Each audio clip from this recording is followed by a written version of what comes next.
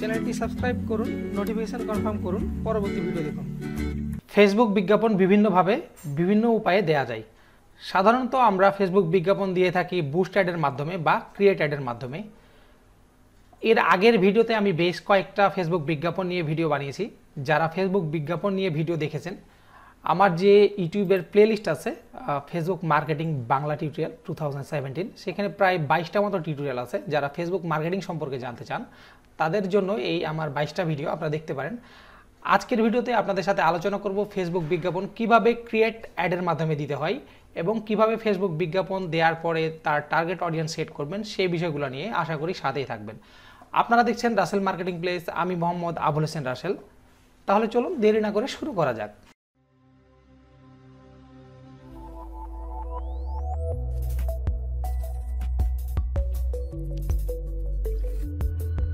আপনারা স্ক্রিনে নিশ্চয়ই দেখতে পাচ্ছেন আমি অলরেডি আমার যেই ফেসবুক অ্যাড ম্যানেজার তার একটি ড্যাশবোর্ড ওপেন করে রাখছি। এখানে বেশ কিছু বিজ্ঞাপন চলছে যেগুলো সাধারণত আমি ফেসবুক বুস্ট অ্যাডের মাধ্যমে দিয়ে থাকি।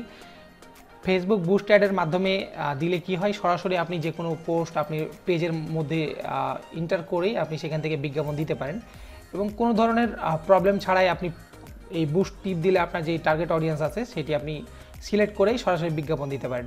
অনেকে আছে আবার ক্রিয়েট অ্যাডের মাধ্যমে বিজ্ঞাপন দিয়ে থাকে।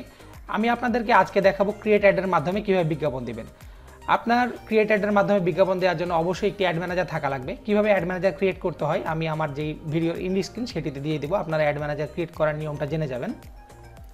আর অ্যাড ম্যানেজার ক্রিয়েট করার পরে আপনারা যে কোনো অ্যাড ম্যানেজার আপনি এখানে পারমিশন নিয়েও করতে পারেন। দেখতে পাচ্ছেন আমার এখানে অনেকগুলো অ্যাড ম্যানেজার, এবং আমার এগুলো পার্সোনাল না, অনেক কোম্পানি আমার সাথে কাজ করে, তাদের এই অ্যাড ম্যানেজারগুলো আমার এখানে তারা পারমিশন দেয়, আমি তাদের এজেন্সি হিসাবে কাজ করি। এখন আপনিও চাইলে সেভাবে আপনি অ্যাড ম্যানেজারের পারমিশন নিয়ে করতে পারেন, অথবা আপনি নিজে একটা অ্যাড ম্যানেজার ক্রিয়েট করে কাজ করতে পারেন। এখন সাপোজ আমি একটি অ্যাড ম্যানেজারে লগ ইন করি এবং আপনি চাইলে ইচ্ছা মতো এই যে অ্যাড ম্যানেজার আছে সেটির কারেন্সি ফিক্সড করতে পারেন। এখন আমি যেটি বললাম যে ক্রিয়েট অ্যাডের মাধ্যমে কীভাবে বিজ্ঞাপন দিবেন, আমরা আমাদের যে ড্যাশবোর্ড আছে অ্যাড ম্যানেজারের সেটিতে যদি যাই, বাম পাশে অনেকগুলো অপশান আছে। এখানে হচ্ছে আপনার audience, insight, creator, creative hub, business manager, এবং সবচেয়ে গুরুত্বপূর্ণ এর মধ্যে সেগুলো হচ্ছে add manager, business manager, setting, billing. এই চারটা অপশান মেনলি হচ্ছে ফোকাস করা হয়। তাছাড়া যারা ই কমার্স নিয়ে কাজ করেন বা অনলাইন শপিং নিয়ে কাজ করেন তারা পিক্সেল ইউজ করে অনেকজন, এবং অনেকজন আছে অ্যানালিটিক্স ইউজ করে। এখন এই অপশানগুলোর মধ্যে আপনি দেখতে পাবেন যে আপনি সরাসরি এখান থেকে আপনার যে ড্যাশবোর্ডের প্যানেল আছে সেটি সেটিং অপশান এবং বিলিং অপশান এখান থেকে টেস্ট করতে পারবেন। নতুন সিস্টেমে আপনি ড্যাশবোর্ডের অনেক ধরনের চেঞ্জ হয়েছে, এই বিষয় নিয়ে আপনি হয়তো বা জানতে পারবেন। তাছাড়া আমি যেটি বললাম যে ক্রিয়েট অ্যাড করে আপনি কীভাবে বিজ্ঞাপন দেবেন। এখন ক্রিয়েট অ্যাড করার যে বিজ্ঞাপন দেখতে পাচ্ছেন, আমি অবশ্যই আপনার যে ড্যাশবোর্ড আছে সেটিতে বাম পাশে ক্রিয়েট নামে একটি অপশান আছে। এই ক্রিয়েট অপশানে ক্লিক করলে আমার অলরেডি একটি অপশান চলে আসছে, how to want to create advertisement, এবং এখানে বেশ কয়েকটা অলরেডি অপশান চলে আসছে। এটি সম্পূর্ণ নতুন সিস্টেমে, এবং আপনি চাইলে ক্রিয়েট কমপ্লেন ক্যাম্পেইন এবং ক্রিয়েট কমপ্লেন সেলস নামে দুইটি অপশান আছে। এখন আমি যদি এই অপশানটিতে যাই ক্রিয়েট ক্যাম্পেইনে, সেক্ষেত্রে দেখতে পাচ্ছেন আমি ক্রিয়েট অ্যাডের মতো করে সিস্টেম এই নতুন প্যানেলে, এবং আপনি চাইলে কুইক ক্রিয়েশনের মাধ্যমেও অনেক তাড়াতাড়ি এই বিজ্ঞাপনটি ক্রিয়েট করতে পারেন। এবং এই ক্রিয়েট অ্যাডের মাধ্যমে আপনি দেখতে পাবেন এখানে অনেকগুলো অপশান আছে, যেমন বাম পাশে ব্র্যান্ড অ্যাওয়ারনেস, রিচ, তারপর হচ্ছে ট্রাফিক জেনারেট এবং এঙ্গেজমেন্ট, অ্যাপ ইনস্টল। কেউ যদি চায় যে তাদের অ্যাপ ইনস্টল করতে চায়, তাদের নিজস্ব অ্যাপ সেটি ফেসবুকের মাধ্যমে ইনস্টল করার জন্য সেটি করতে পারে। কেউ যদি চায় তার ভিডিও ভিউজ বাড়ানোর জন্য সেটি করতে পারে। আর লিড জেনারেশন হচ্ছে সাধারণত এটি একটি নির্দিষ্ট ফর্ম, যেটার মাধ্যমে আপনি ইচ্ছা করলে একজন ক্লায়েন্টের আপনি ইমেল অ্যাড্রেস এবং তার যাবতীয় ডাটা আপনি এখান থেকে ফর্মের মাধ্যমে পূরণ করে নিতে পারেন। এই লিড জেনারেশন নিয়ে আমার একটি ভিডিও আছে, সেটিও আপনারা হয়তো বা উপরের যে আই বাটন আছে সেটিতে পেয়ে যাবেন। এবং ডান দিকে যদি যাই সেক্ষেত্রে দেখতে পাবেন conversion, catalogue, sales, store visit, অনেক ধরনের অপশান আছে।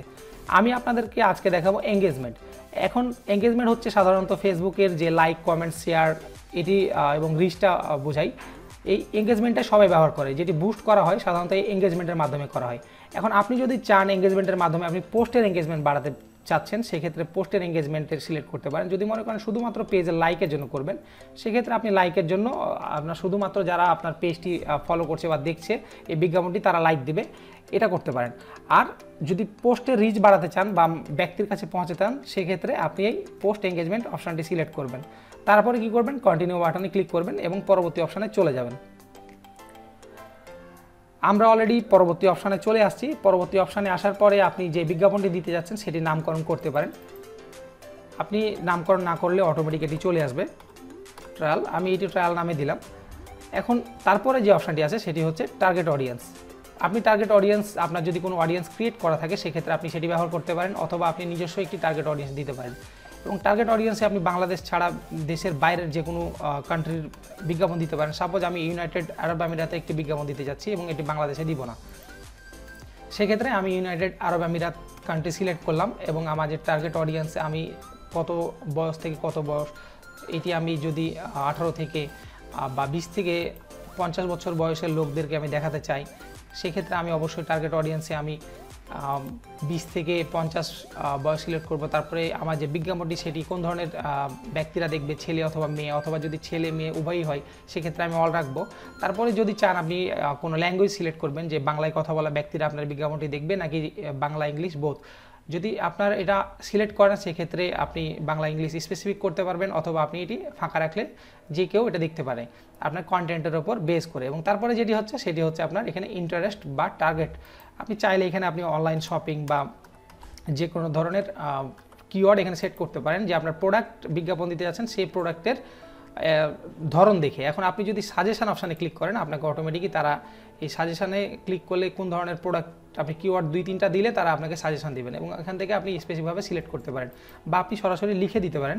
আমি যদি মোবাইল আইটেম সেল বিজ্ঞাপন দিতে চাই সেক্ষেত্রে আমি মোবাইল ফোন, এবং মোবাইল ফোনে ক্লিক করার পর আমাকে সাজেশন তারা দিবে যে আমি স্মার্টফোন, এবং আপনি যে কিওয়ার্ড দিবেন সেই কিওয়ার্ড অনুযায়ী আপনাকে তারা সাজেশন দিবে যে আপনি এই প্রোডাক্টগুলোর জন্য এই কিওয়ার্ডগুলো নিতে পারেন।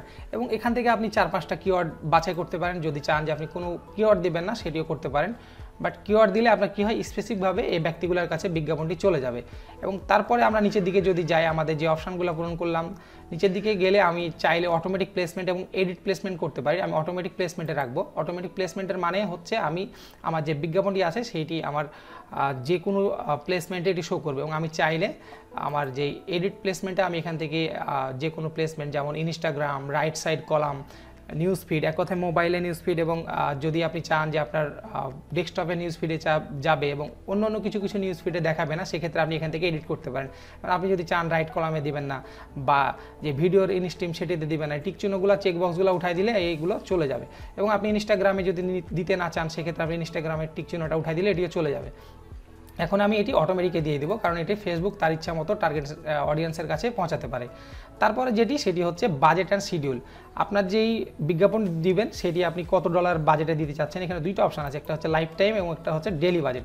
সাধারণত অনেকে ডেলি বাজেটে করেন, আমি আপনাদের উদ্দেশ্যে বলতে চাই আপনারা ডেলি বাজেটে করবেন না। শুধুমাত্র যারা লাইক ক্যাম্পেইন করেন ফেসবুক লাইক কেনার জন্য তারা ডেলি বাজেটে করতে পারেন। আর যারা হচ্ছে ফেসবুক বুস্ট বা অ্যাওয়ারনেসের জন্য বা রিচের জন্য করছেন বিজ্ঞাপনের জন্য, তারা শুধুমাত্র এই লাইফ টাইম বাজেটটা দিতে পারেন। সেক্ষেত্রে আপনি আপনার স্টার্ট ডেট এবং এন্ডিং ডেটটা অবশ্যই ফিক্সড করবেন যে আপনার বিজ্ঞাপনটি কতদিন থেকে কতদিন চলবে। এটি হচ্ছে আপনার বাজেটের উপর নির্ভর করে। দেখতে পাচ্ছেন আমার অলরেডি এটি আজকে শুরু হবে, মানে 27 তারিখে, এবং আমার শেষ হবে আগামী মাসের 4 তারিখে। এক কথায় এই বিজ্ঞাপনটি 5 দিন চলবে, এবং আপনি চাইলে এখান থেকে বাজেট অ্যাডজাস্ট করতে পারেন ইচ্ছা মতো, এবং আপনার এখানে যাবতীয় অপশান এখানে শো করবে আপনার কত তারিখ থেকে কত তারিখ এবং কত ডলার খরচ হবে।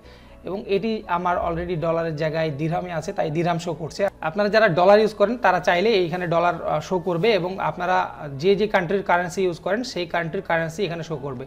তারপরে আমি এই বাজেট এবং শিডিউল অপশানটি সিলেক্ট করার পরে কন্টিনিউ অপশানে করে দ্বিতীয় অপশানে চলে যাব।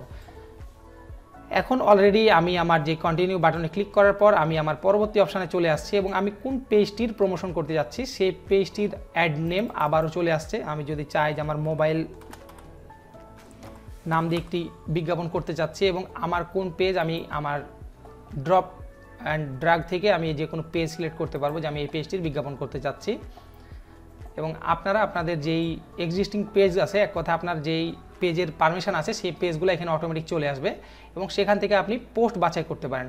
সাধারণত পোস্ট আপনি নিজে ক্রিয়েট করতে পারেন সরাসরি, অথবা আপনি ইন্টার আইডি করতে পারেন। অনেকেই ভাবেন যে ইন্টার আইডিটা কী। আপনারা যে পোস্টগুলো দেন, আমরা যে পোস্টগুলো দিই, প্রত্যেকটা পোস্টের একটা করে ইন্টার আইডি থাকে বা আইডি থাকে। স্পেসিফিক এই আইডিটা যদি আপনি এখানে প্রমোশন অপশানে দিয়ে দেন, সেক্ষেত্রে যদি আমি একটা পোস্ট ওপেন করি, এই পোস্টের এগেনস্টে আমার একটা আইডি ক্রিয়েট হয়ে যায়, এবং এই পোস্টটা আমার আইডির আমি যদি এখানে ক্লিক করি যে আমার কোন পোস্টটাতে মানুষ লাইক দিছে, এবং দেখতে পাচ্ছেন আমি যে পোস্টটা দেখতে পাচ্ছি সেই পোস্টের এগেনস্টে আমার অলরেডি একটা আইডি এখানে আছে, এবং এই আইডিটা আমি কপি করে ইচ্ছা মতো ওখানে দিয়ে দিলে আমার এই পোস্টটি এখানে অটোমেটিক নিয়ে নেবে। অথবা আমি যদি করতে পারি সিলেক্ট এ পোস্ট অপশানে ক্লিক করে আমার যে কোনো পোস্ট আমি এখান থেকে সিলেক্ট করতে পারি।